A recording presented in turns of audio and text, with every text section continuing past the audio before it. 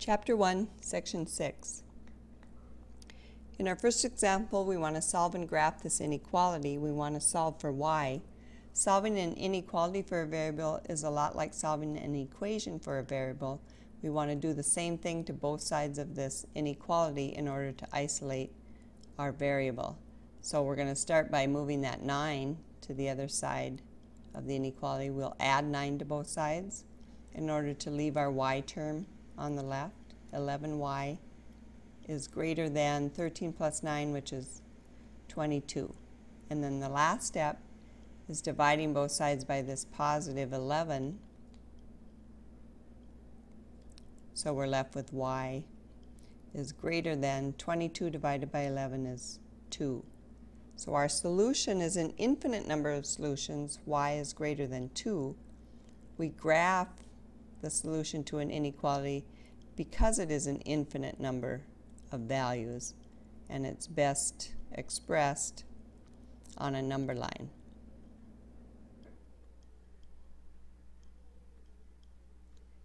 So we'll have our number line with equally spaced tick marks.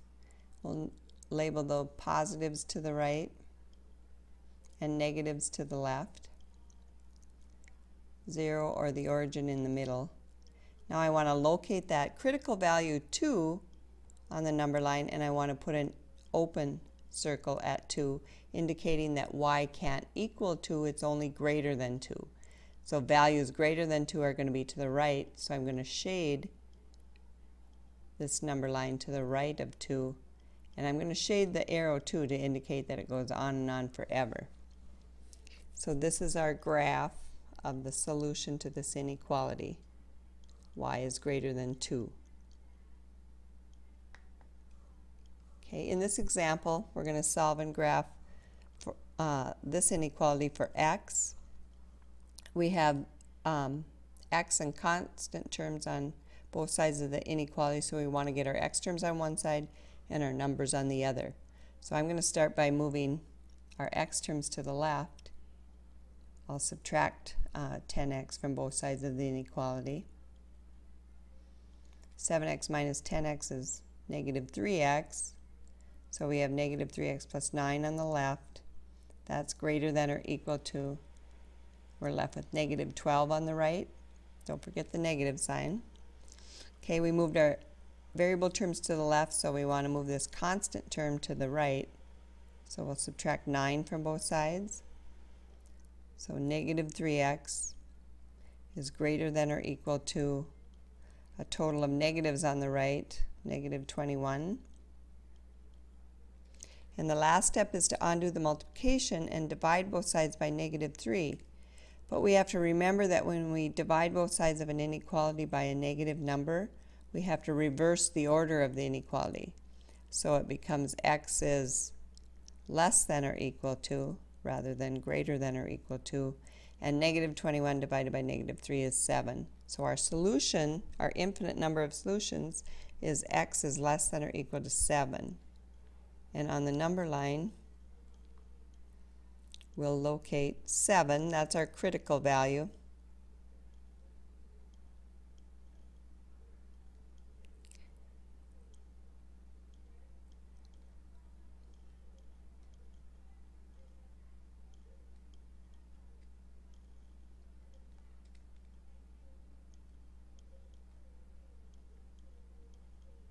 And I'll put a solid dot at 7 this time because equals is part of the inequality. And x can equal 7. It's also less than 7, so I'm going to shade values to the left of 7. And again, I'm going to shade the arrow to indicate that it'll go on and on forever to the left.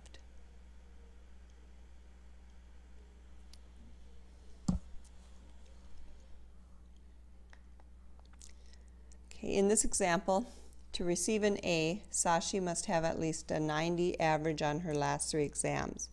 Her average is the quantity S plus 174 divided by 3, where S is her final exam score. Describe the final scores that will give her an A.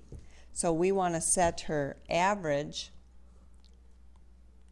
S plus 174, that quantity divided by 3, we want to set it, since she must have at least a 90 average on her last three exams to receive an A, we want to set this greater than or equal to 90. She can't have less than 90 and still get an A. This is the inequality that we want to solve. So the first thing I would do would be to clear this inequality of that denominator. I'd multiply both sides by 3. Now that's a positive 3, so we don't have to reverse the order of the inequality. Okay, on this side, 3's will cancel, and we're left with our sum, s plus 174. S plus 174 is greater than or equal to 3 times 90, which is 270. And the last step then is going to be to subtract 174 from both sides of this inequality. So S is greater than or equal to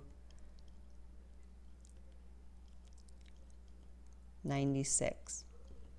So Sashi must score greater than or equal to 96 on that final exam in order to receive an A for the course.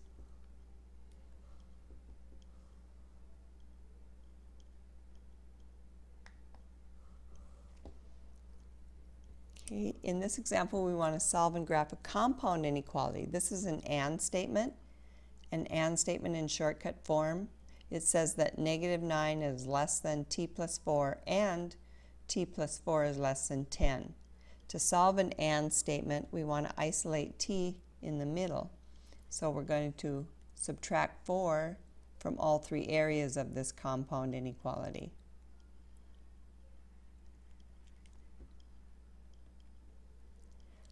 So -9 and -4 is a total of -13. In the center, we're just left with t. And on the right, 10 minus 4 is 6. So values of t are between -13 and +6. So we'll make our number line and we'll graph this compound inequality solution.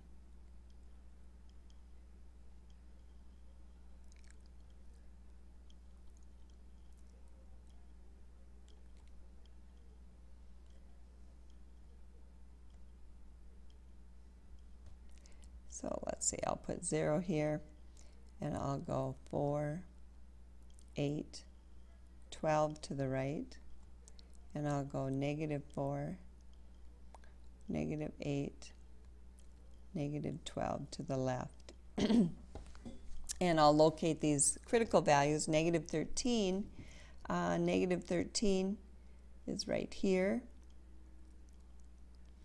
And we want an empty dot at -13 because equals is not part of our inequality.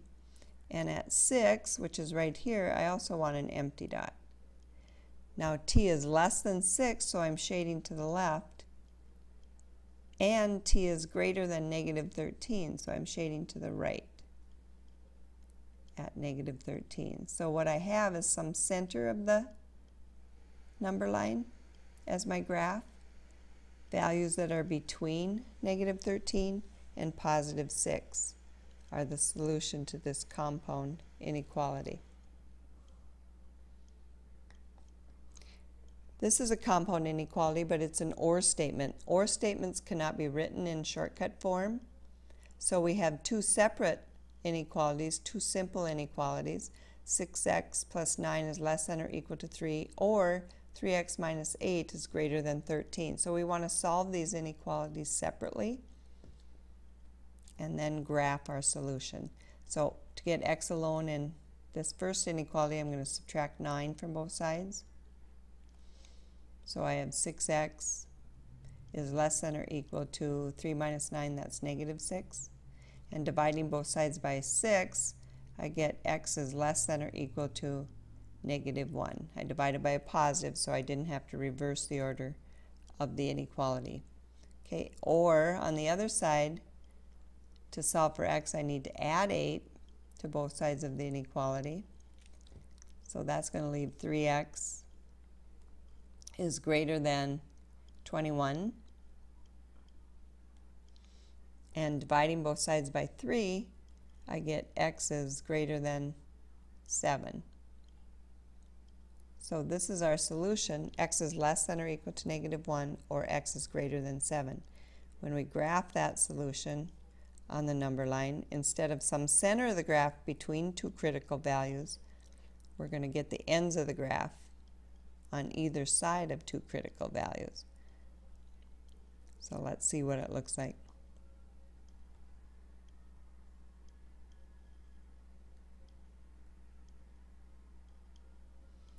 I'll get my labels. Let's go this direction.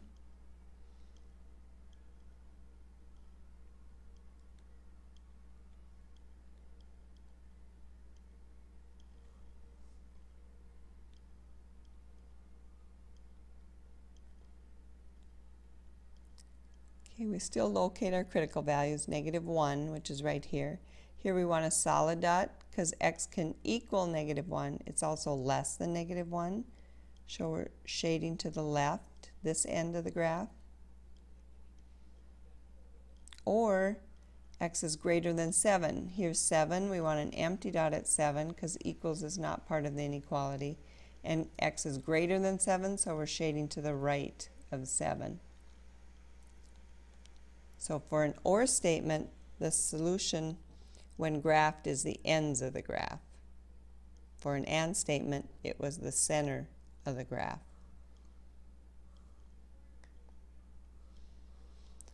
For your workout, you want your heart rate in beats per minute to be not less than 130 and not more than 160.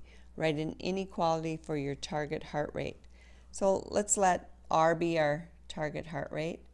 We want that to be between 130 and 160. So we'll just write an inequality to indicate that it's between 130 and 160.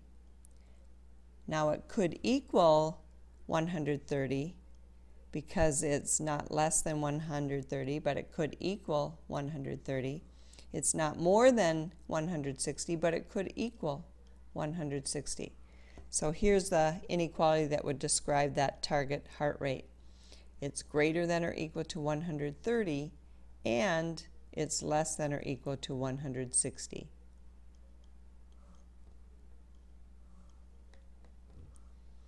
Include in your notes of this video guided practice problems 2 through 12, even problems only, found on pages 41 to 44 of your textbook.